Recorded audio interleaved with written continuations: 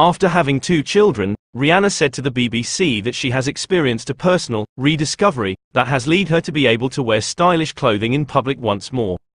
The singer admitted that after giving birth to her second son last year, she became too comfortable in sweats and pajamas. Fashion becomes the least important thing after having kids, according to her. However, she claimed that being dressed up does something for you as a woman when addressing the London audience at the premiere of her most recent partnership with Puma. Riot Rose Meyers, born in 2023, and RZA Athalaston Meyers, born in 2022, are the multi-Grammy Award winners' kids with rapper A$AP Rocky.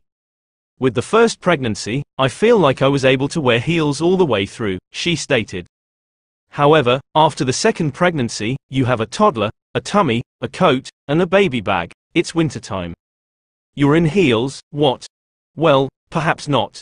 I became a little bit more inventive with my casual approach because of this. After having my second child, I became overly comfortable and lived in sweatpants, robes, and pajamas. And I'm playing now once more. I'm enjoying my attire right now. Days after being sighted at the Coachella Music Festival in California, the celebrity attended the event in London on Wednesday. She stated that she has a rediscovery and the freedom to even allow myself that space mentally to approach my closet and create stuff, since she is back in the spotlight and thinking about design. After having children for a while, you start to feel that this is the least important and silliest stuff. It's not that crucial, really. But it does something for you as a woman, and as a mum that's important for us. The celebrity received recognition for breaking fashion conventions by foregoing traditional maternity attire while she was expecting. She told BBC News, "I approached it like everything else I approach in fashion. I just want to carry out my plan. All I want to do is fix things and add my own unique spin to them. But honestly, I just refused to purchase maternity clothing. Whatever fits is what's going to work, I thought. And that inspired me to push myself to become stylishly witty."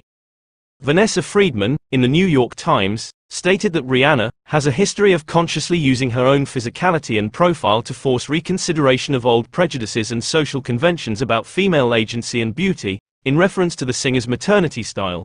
Although several of her looks, both before and after her pregnancy, have referenced high fashion, Glamour has called them accessible because they feature commonplace attire. Rihanna had made it okay to still enjoy the fashion styles you loved wearing prior to becoming pregnant, according to Vanessa Cogger of Refinery 29, who spoke with The Guardian in 2022. The 36-year-old celebrity hasn't released an album in 2016 and has been less active in the music industry lately. That hasn't stopped her from becoming a self-made billionaire. Forbes estimates her net worth to be $1.4 billion, £1.12 billion. Her 2 most successful businesses are the lingerie line Savage X Fenty and the skincare and makeup line Fenty Beauty. In 2022, she made an appearance on the lead single for the Black Panther, Wakanda Forever soundtrack, Lift Me Up, among other songs.